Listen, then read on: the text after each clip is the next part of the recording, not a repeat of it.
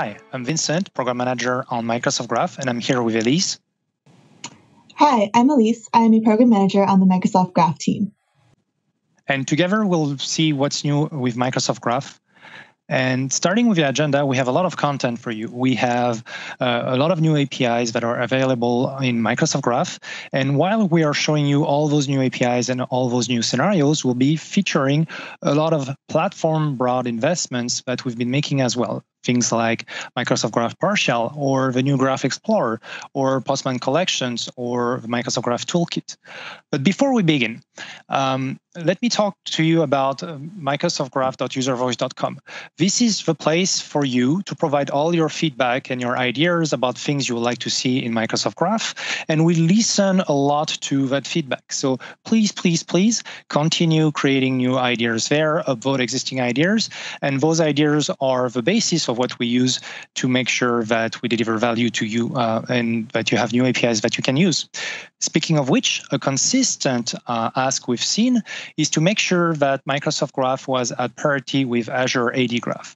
Well, at the time of the recording, we're currently deploying the last missing APIs about service principals. Now, any new application that you're developing should be on Microsoft Graph. And you should be looking at migrating your existing applications to Microsoft Graph from Azure AD Graph. Not only you'll get single endpoints, more APIs, and more improvements, but this is also the place where we do all the innovations, we do all the improvements, and you get new things like change notifications or improved query capabilities. And if you want to know more about how to migrate from Azure AD Graph to Microsoft Graph, you can follow the link on the screen. Speaking of which, let us begin by exploring new APIs in Identity and Access. But before we dive into APIs, I'd like to share with you a video from Lumagate. Lumagate is a strategic Microsoft partner with multiple offerings in the Azure Marketplace. They specialize in secure modern apps, and they were a first mover in the chatbot space.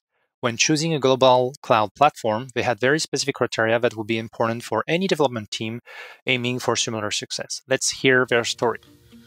We wanted to share a bit of our journey in building the world's first AI-powered chatbot for enhancing identity, endpoint, and security management in the Microsoft Cloud. I am Pete Zerger. I'm a Microsoft MVP and partner at Lumagate, where I am product owner for Simon.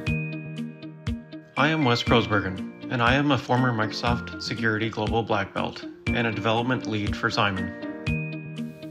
As a first mover, we had some big decisions to make, and we knew we needed a global cloud provider with data-rich, secure APIs we could grow with for the long term. And for us, the choice was clear: Microsoft Azure and the Microsoft Graph. And thanks to the Microsoft Graph, Simon enables a user to activate their privileged identity profile in Azure AD directly from Microsoft Teams. And for Azure AD identities and Intune managed endpoints, we can actually provide a more complete picture of device state in a single screen than you'll find anywhere on even two screens in the native Azure portal. With the Microsoft Graph, we can bring a big experience to small screens. In a single screen, we can show rich user and device data from Microsoft Intune and Defender ATP or Office 365 or even Azure AD. In fact, one thing every Lumagate software solution has in common is our reliance on the Microsoft Graph. To quote one of our developers, when it comes to Azure, life without the Microsoft Graph would be like peanut butter without jelly. For us, it's about putting user experience and security front and center in a modern approach to software that makes life better for our customers. And it wouldn't be possible without the Microsoft Graph. Thank you, Lumagate. For the next few demonstrations, I'll be using the new Microsoft Graph Partial module. This new partial module allows you to script and automate anything you could do on the Microsoft Graph using partial. Of course, you could also integrate the new APIs I'll be demonstrating using our SDKs into your applications. The first demo, I'll be showing how you can configure a user's sign-in phone number with the Microsoft Graph Partial. Here is my partial console, And I've already loaded the Microsoft Graph PowerShell module. So here I'll go ahead and run my PowerShell script. The first thing that's going to happen is the PowerShell module is going to need to authenticate against Microsoft Graph to do any operation. Because again, any data exposed from Microsoft Graph is always secured using authentication and authorization. So it's giving me this link here that I'll use in my browser, microsoft.com/device-login. And then it's also giving me this code here. It is using the device code flow that I'll be entering as the web page is prompting me. After that, I'll be choosing the account I want to use in my PowerShell session. Here, my tenant administrator. And that's it. Here, my PowerShell session is ready to go. I can close this window. So I'll go back to the PowerShell window. The first thing this script is going to ask me is which user do I want to configure the phone sign-in information for. So here, I have a user ready to go that I put as a comment in my PowerShell script that I'm going to paste here. The next thing my script is going to ask me is which phone number I want to use to sign in for this user. So here I'm going to be typing my phone number.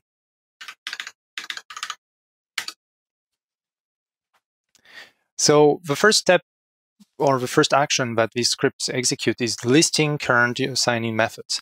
And this user, besides the password sign-in, doesn't have any sign-in method configured. So I'll press Enter to continue.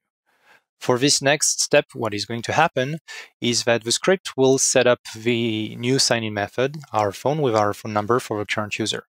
And then it will exit. So if we go over to the script to see how that works, here you can see that I have a first line, connect -graph with -scopes, and I pass in the scopes. This allows me to authenticate to Microsoft Graph with the scopes that are required further down below to execute my script. Or you could also read those as permissions. Here I have plain PowerShell asking for the email address, asking for the phone number. And here my first graph, a Microsoft Graph PowerShell commandlet is to list all the current authentication phones that are configured for the current user with get-mg user authentication phone method here. And then the next step I have here, or commandlet I'm using here, is new-mg user authentication phone method. This commandlet allows me to set up a new authentication method for the current user. Authentication methods APIs are in public preview today. Not only are you able to manage phone authentication methods as we've seen with PowerShell, but you also can manage today password authentication methods, even reset the password for a specific user. And we have more authentication methods coming soon to those APIs. If you want to know more about authentication method APIs, please follow the link on the screen. Once you've made sure that your users are securely authenticating to Microsoft 365 applications, another thing you might want to do as part of their onboarding is make sure that they are members of the groups they need to be members of. We have two new APIs for that coming soon. The first one being group membership APIs. Those APIs allow you to define membership rules on groups that will automatically add or remove any users depending on their profile properties. Alternatively, what you can use is the new group memberships request APIs. These APIs allow users to request access to a specific group and group owners to review that access request and either approve or reject it. Along the lines of making sure that users have access to the resources they need to have access to, we're announcing in public preview today the unified RBAC APIs. Those new APIs allow you to define role definitions as well as assign those role definitions consistently across the different services available in Microsoft 365. Today, those APIs support directory and device management from Intune, and more services will come soon. You can find out more about unified RBAC APIs through the link displayed on the screen. For my next demonstration, I'll be configuring conditional access policies with Microsoft Graph PowerShell and our new publicly available APIs. As always, the first thing that is going to be asking is for me to authenticate before I can do anything. So for that, I'll switch to the browser here, go to microsoft.com/device-login, and then copy the code that's given to me here. After that, I'll select my account, and that's it. I can go back to my PowerShell console. So the first thing that my script is doing here is listing out current conditional access policies, and I don't have any, so this is why nothing is showing up here. Then I'll be creating my new conditional access policy and listing out existing conditional access policies, and you can see that my new conditional access policy here is showing up.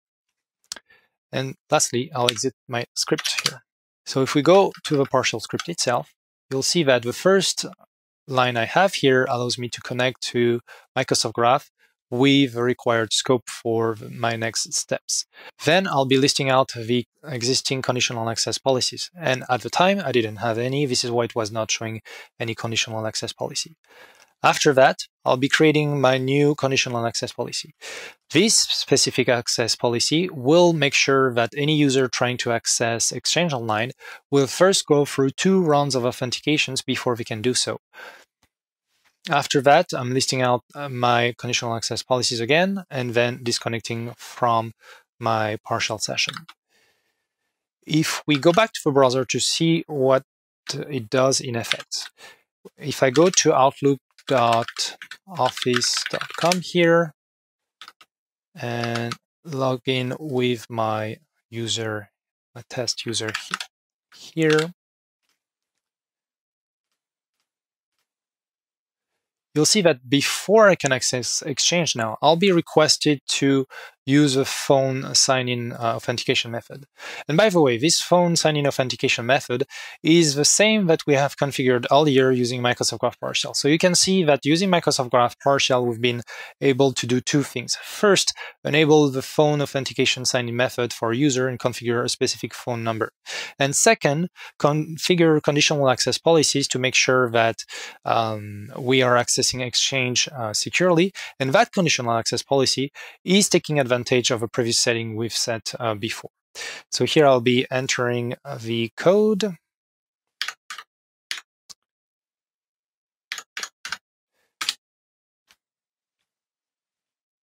And you can see that now I have access to Exchange Online as any user would. For this next demonstration, I'll be using the new Microsoft Graph Explorer. We're proud to announce that we're releasing publicly a new version of our Microsoft Graph Explorer with lots of improvements for you to take advantage of. And during this demonstration, I'll be showing you new and improved query capabilities for directory objects that are currently in public preview. So with this first request here, we have 2 things happening. The first one is we are filtering on a property and we're using the start with operator here. Previously, the start with operator was not supported for a number of properties on users or groups objects or any other directory object. So this is one of the new improved query capability we have here. And second, we are using the $count capability. So here, altogether, what is going to happen is I'm going to count all the users that belong to the Office 18, the Office location 18. This was previously a request that was not supported. In order to get that result here, one thing I have to add is a request header. I must specify the consistency level to eventual as a request header for those queries to work. The next query I wanted to show you is the following here.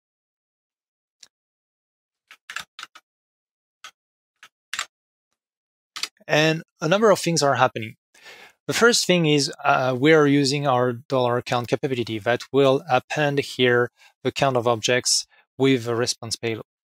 The second thing here is that we are selecting different properties. This is always a good thing to do to make sure that you're only retrieving the properties you need, optimizing performance and user experience. That was already supported before. The third thing that's happening here is I'm ordering the results I'm getting by their display name. And the ordering is happening on the server side, not on the client side. So Microsoft Graph is doing the work of making sure that the results you're getting here are ordered by a display name in this case. And lastly, I'm using the new $search query capability to search in the display name any display name containing Queen. Why didn't I use a filter instead with $filter contains Queen? Well, that's because $search will do more things than a simple filter.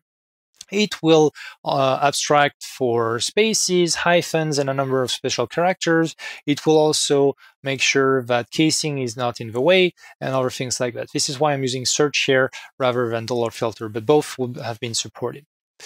The third request I want to show you for this demonstration is the following one. So here we have a number of things happening as well. First, I'm querying a group this time, not the users. And for that specific group, I'm looking at the transitive members. So that will not only be the direct members of a group, but the members of the members of the members of groups that might be member of this group. Then what I'm doing here is I'm doing an OData cast.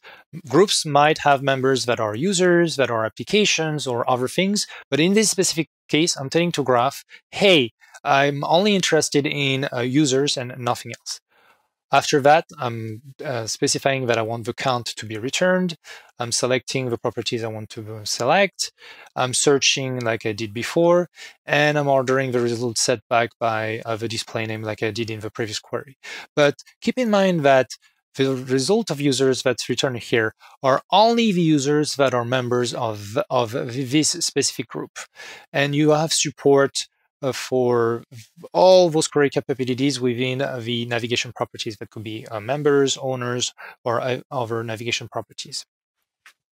If you want to know more about new and improved query capabilities in Microsoft Graph directory objects, you can check out the blog post that will be published soon after the session. So now that we've seen all the latest APIs that are available around identity and access, and that you can keep your organization secure at scale thanks to Microsoft Graph and Microsoft Graph PowerShell, I'll hand it to Elise so she can tell us more about all the great scenarios around communication, collaboration, and productivity. Back to you, Elise. Thanks, Vincent. Thanks, Vincent. So now that we've covered new ways to manage who and what has access to your organization's data, I'm going to highlight some of the new features and APIs that we have that will enable you to do more with this data and to maximize your productivity. So let's start with users. Users are at the center of all the data on Microsoft Graph, and we're excited to show you some new APIs that allow you to access and develop with richer user data. So the Profile API is currently in preview, and it allows you to add and retrieve descriptive properties such as languages, skills, education, and more for a person. And then these properties are surfaced in shared people experiences across Microsoft 365. So another new API we have is the new Presence API, which allows you to get information about a user's Microsoft Teams presence. So the availability will give you the presence information for a user, such as if they're available, away, or busy. And then the activity will provide additional information, such as if they're in a meeting or out of office. So I'm going to show you an example of how you can easily leverage this data in your own applications using the Microsoft Graph Toolkit.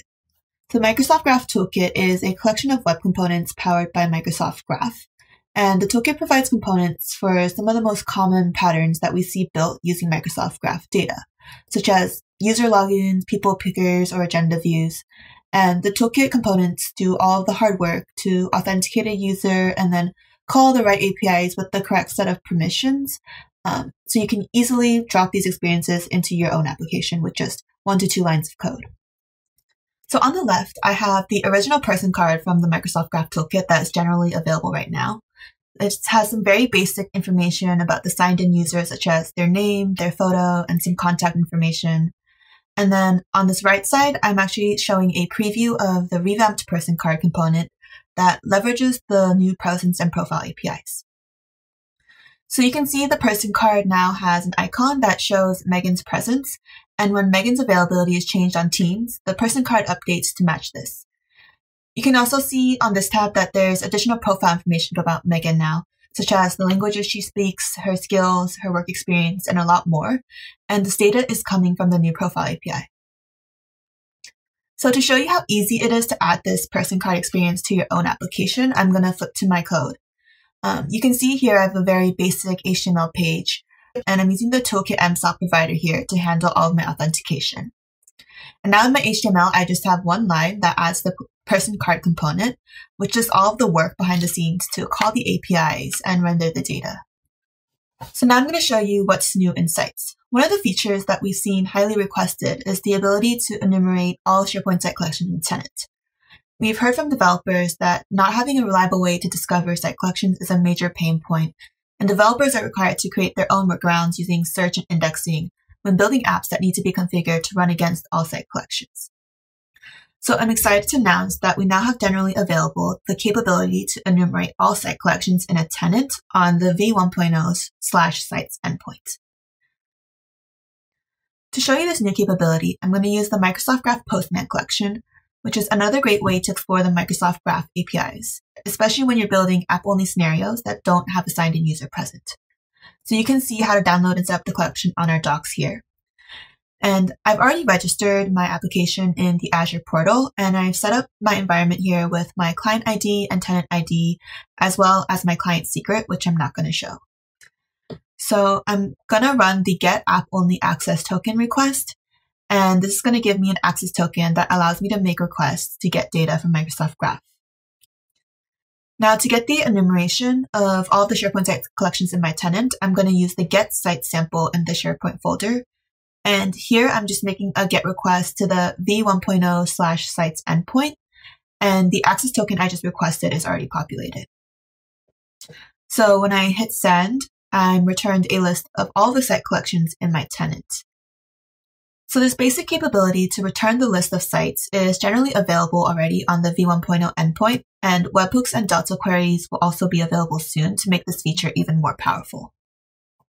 Next, I'm going to talk about places.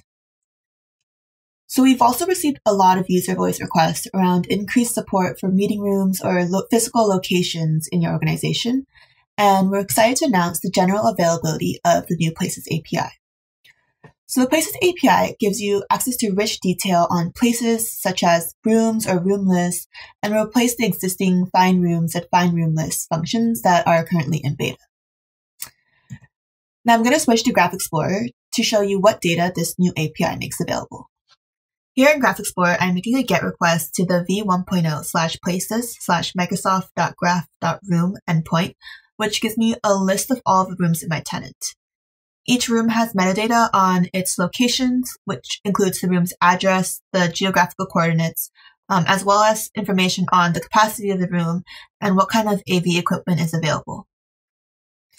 So with all this additional data, you can imagine building a whole new set of experiences around places in your organization, such as providing users with navigational information to get to a meeting with the most efficient route, or suggesting rooms that have the right capacity and AV equipment for an important presentation.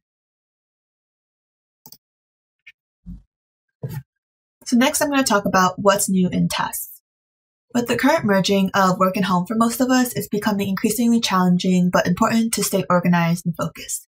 And Microsoft To Do helps you manage your personal tasks, and I'm excited to show you a preview of the new To Do API that is coming soon on Microsoft Graph. So the To Do API will be an upgrade from the current Outlook Tasks API in beta and will allow you to pull in and manage all of your personal tasks in one place. Now, a lot of the previous demos that we've shown so far show great examples of how you can use Microsoft Graph in enterprise scenarios, but Microsoft Graph is also great for building consumer apps. So I'm going to show you an example of how you can use the To Do APIs to make your weekly grocery shopping more efficient. A common way to use To Do is to store your grocery shopping list for the week, and you can share this list with people in your family so that you manage just one shared list among multiple people. So here in my To Do, you can see that I have a bunch of items that I need to get for this week. Now this is Contosa Foods, which is an application that helps you manage and make your grocery shopping more efficient that's built with the new To Do APIs and the Microsoft Graph Toolkit. So when I sign into Contosa Foods, the app is going to call the To Do API to get my shopping list and show each item with some useful details such as a picture of what it looks like, its price, and even some nutritional information. Now each of these items is rendered using a preview of the new To Do component from the Microsoft Graph Toolkit. In the app, I can update the quantities of certain items, or when I'm ready to go shopping, I can see where each item is located in the store and check things off as I pick them up. And my list and To Do will stay in sync with the app thanks to the To Do APIs. So as you can see here in my code, I'm using the MGT To Do component with some custom templating to render each item the way it looks in the app. Under the hood, as I update or check off things in my list in the Contoso Foods app, the to-do component is doing all of the work for me to make requests to get and update the data using the new to-do APIs. Finally, I'm going to talk about what's new in Conversations in Microsoft Teams. Now, messaging and virtual meetings have taken a central role in a lot of our lives, and Microsoft Teams enables you to stay connected. Now, Microsoft Graph has a number of new capabilities in the Teams APIs that helps you extend Teams for greater productivity and collaboration. So generally available, we now have the capability to send channel messages, get the files folder for a channel, install Teams apps for users, as well as the Shifts API. And in preview, we now have the capabilities to read channel messages, send activity feed notifications, as well as the ability to grant resource-specific consent to specific teams. So now that we're working remotely, imagine you're attending an offsite or training that requires attendees to break off from a larger meeting into smaller discussion groups. Now that we're working remotely, imagine that you're attending an offsite or a training event that requires you to break off from the larger group into small discussion groups. So with this next step, I'm going to show you how, with the Teams APIs, you can easily build a solution that enables you to do that. So Megan and Alex are both attending a Microsoft Graph training event, and Megan is the moderator, and Alex is an attendee. So they're both going to join the call. Now, Megan, as the moderator, wants the attendees to be able to split up into small groups to discuss specific topics or questions. So she's going to use this moderator app, which is a React app built using the new Teams APIs and Microsoft Graph Toolkit. So as Megan, I can choose the event, create groups with the number of people I want in each. And when I click Create Breakout, the app is going to use the Teams APIs to create a new team for the event and a channel for each of the breakout groups with the right people in each. So as Megan, I'm also going to send a new online meeting to each channel. You can see that Alex just received a notification in his activity feed that he was added to the team, and then another one for a channel message that was sent with the meeting link for the breakout group.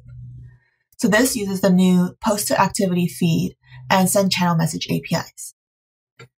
Now, Alex can click to join the meeting, and he's now in a separate meeting with just a smaller group. And with just one click of a button, he can super easily switch back and forth between the main event and the smaller meeting. This is just one example of how you can use Teams APIs to integrate your own apps with Microsoft Teams to enhance your collaboration. If you want to learn how to build this app with the Microsoft Graph Toolkit, our team will be live coding it on the Microsoft Developer Twitch livestream during build. So make sure to check that out. So we just ran through a lot of new APIs and features, but the demos and examples we showed cover only a tiny portion of what's new on Microsoft Graph and how you can use Microsoft Graph to extend or build new Microsoft 365 experiences. So integrating with Microsoft Graph is a great opportunity as it provides access to millions of Microsoft 365 users with over 5,000 APIs, and these numbers are constantly growing. So here's a full list of the new data that's available on Microsoft Graph as of Build 2020. Vincent and I also showed you a bunch of new tools such as the new Graph Explorer, the PowerShell modules, and the Microsoft Graph Toolkit, but we also have new improvements to our SDKs, and we have a lot of other developer tools and resources available. To find more information on anything that we covered in this session and more, you just need to remember graph.microsoft.com. And to wrap up, just a reminder that we want to hear what you want to see on Microsoft Graph, and microsoftgraph.uservoice.com is where we're listening. And here are some ways to get connected with us to stay up to date on all things Microsoft 365 developer. Thanks for watching. Vincent, it's been a pleasure presenting with you. Oh no, the pleasure was all mine. That's it. Stay safe. Bye. Bye-bye.